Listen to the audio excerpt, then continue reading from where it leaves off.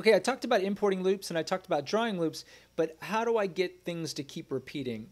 So there's a number of different ways. So I have here just this loop file. It does not matter. All this applies to the same clips. So there's a couple different ways I could do it.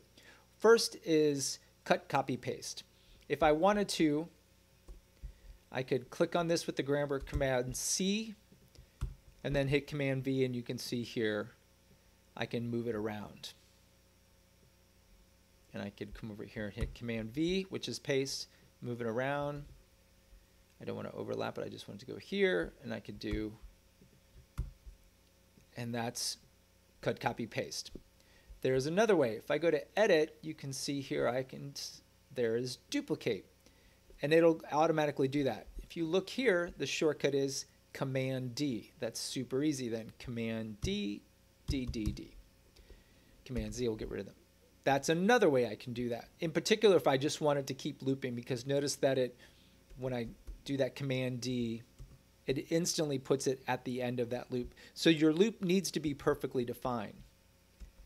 Then a third way is with repeat. Notice that's Option R. And when I hit repeat, it asks, how many do you want to repeat? And if I hit 9, it'll then make 9 more loops. And that's Option R. If I want 8, now it's got 8 more loops. So that will now go 8 times. So I've cut, copy, pasted. Right here.